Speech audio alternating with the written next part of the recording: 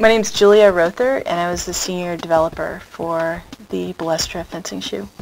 All of the athletes that we've worked with have been very surprised that Nike is taking an interest in their sport. Yeah, there's three big things for fencers that are major problems and obstacles for them. So the footwork itself is very dynamic. They're up on their toes.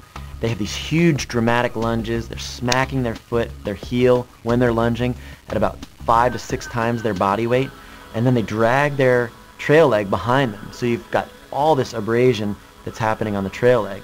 The surface is kind of a metal grate. It resembles a cheese grater. It's very sharp, and so because of this very sharp surface, we really needed to keep in mind the durability of the shoe. So you've got zoom air and pour on in the heel. So when they're making these huge lunges forward, you've got enough protection.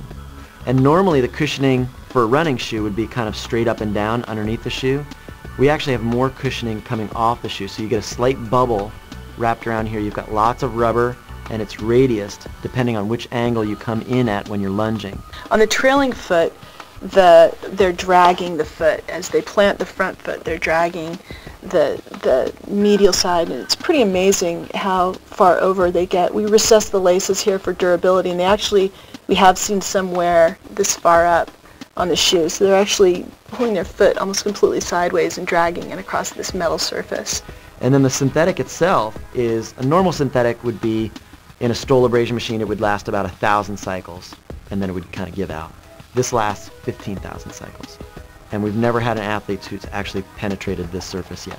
Seeing the faces of the athletes light up when they realize that you did what they asked you to, and that we're sincere in really wanting to make a shoe for them that's going to improve their performance. You know, it's not about, what color do you like, or, should we put some, a little gold here and gold there. It's about, really creating a product that's going to help them achieve their goals.